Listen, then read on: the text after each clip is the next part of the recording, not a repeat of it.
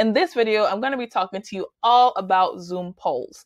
So you've ever joined a Zoom meeting and then there's a poll that you can participate in that asks you a question? Well, now you can set up even more advanced polls. But I'm going to talk about first how to turn on the feature for the advanced poll. And we're going to walk through how you can set up a general poll or an advanced poll. So let's say you're on your Zoom account and you're probably on your meetings tab. You want to go to the left menu bar and scroll down to settings. When you click on settings, it'll bring you to your settings page. And I like to find this stuff fast. So what I want you to type in is advanced polls. So it brings us directly to the meeting polls and quizzes section. You want to make sure that it's turned on with the blue, and then you're going to allow for a host to create advanced polls and quizzes, and then allow alternative hosts to create polls and quizzes. If you want to do an event or a Zoom meeting where you want people to be able to answer the questions anonymously, then you could click that button, but we're going to leave it unchecked for now. Then we're going to go ahead and hit save. Now that you've activated advanced polling, you're going to go back up to the left menu button and you're going to click on meetings. Once you clicked on meetings, you're going to scroll to the meeting that you would like to edit. So I'm going to go ahead and edit this meeting.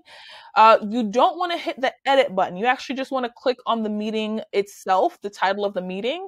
If you click on the edit button, it brings you to the back end of where you're able to set up the time and date, but we don't want that. We've already set up our meetings. Now what we want to do is add complex polls and quizzes. So if you look at the middle of the screen, you'll see next to branding, we have polls and quizzes. So we're going to go ahead and click polls and quizzes. And for this event, I don't really have any polls and quizzes, but we're going to add some.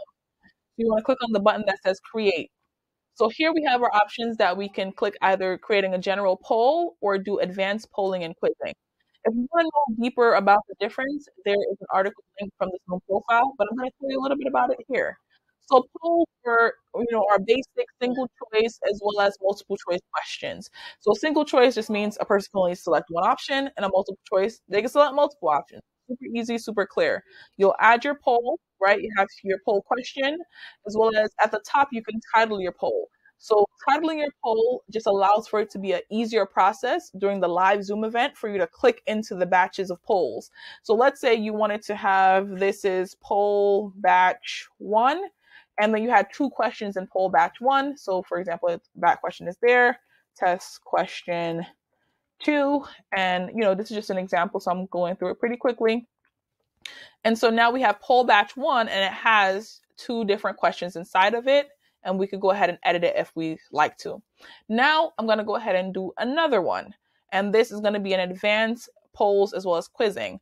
So this allows you to do multiple choices, matching, ranking, as well as written in short, long, or fill in the blanks, as well as a rating scale. So maybe towards the end of the event, you want to have people rate the event from a 1 to 10. Did they like it? Did they not like it?